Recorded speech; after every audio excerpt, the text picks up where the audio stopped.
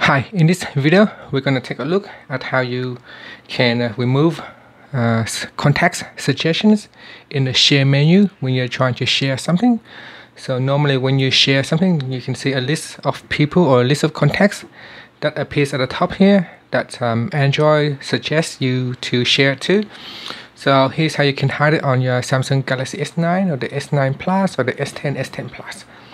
So first, let's go back to your home screen and swipe down and tap on the settings icon. In settings, what you want to do is tap on the search icon, or you can go into advanced feature here. So in settings, tap on advanced features and then go down to direct share. So if you tap on direct share, you want to switch it off. If you switch it on, at the top here it will suggest a list of people that you want to share it to. So to simply turn off direct share, that list of suggestions will be gone from the share menu. So you can also tap on the search button up here and then type in direct share, and you can go to direct share directly from here. And from here you can just simply switch it on or off. If you switch it off when you're trying to share something,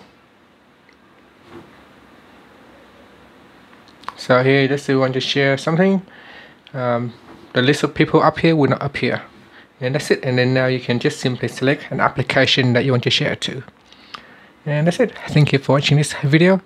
Please subscribe to my channel for more videos.